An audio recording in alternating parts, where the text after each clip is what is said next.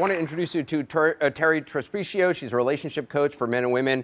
What do you think of what Nadine has done? I applaud the sentiment because I think it's very important. She decided that, hey, I got to make myself happy. We are all responsible. The whole charade of doing the marriage, I think it's a little gimmicky, and I think if you're going to be single, be single. I don't know why a single person who's trying to embrace a single lifestyle would have to buy into a tradition that's not meant for them. A lot of people do feel that pressure. A lot of women, particularly who are single, feel the pressure to find a husband, to get married. What is your advice?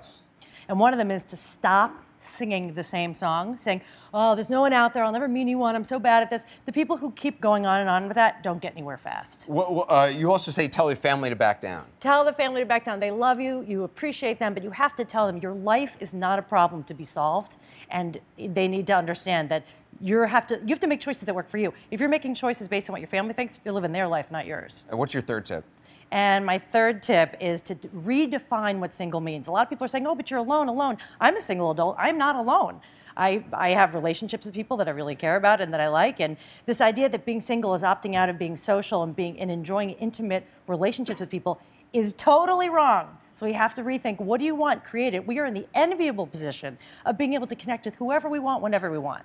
Why not take advantage of that? Why ruin it by going and getting married to yourself?